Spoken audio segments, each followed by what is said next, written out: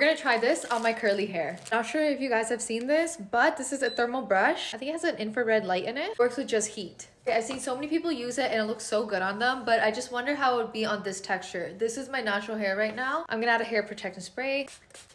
I'm gonna brush it out first or else thermal brush is not gonna pass through. Let's go for it. What I love about this is it doesn't make sound. The Dyson is so loud. I can't listen to my music or anything. I did 3 passes. Okay, that looks pretty good. Let's try this again. This is 1 pass. I feel like I don't have a good grip on it. Okay, that's pretty good. I want to get this rounded look at the bottom. Like, let's see if it works. That's pretty cute. I'm gonna finish off this part now. Just finished the side and you guys can see the comparison. So when I put my fingers through my hair, it actually feels very soft. I'm really surprised with this. Apparently this tool can cut time in half, so I'm gonna see if that's true. So far I finished this and it actually looks so soft. I'm kind of obsessed.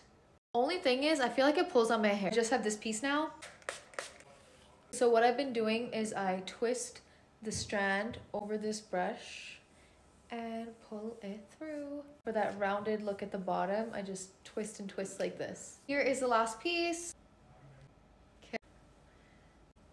That actually looks really good. Okay, let me brush it through. Here it is brushed out. I think it looks really good. I also don't think that it cut my time in half to style the hair. I also love the fact that it makes no sound, so I can actually listen to my music. I can definitely see myself using this again.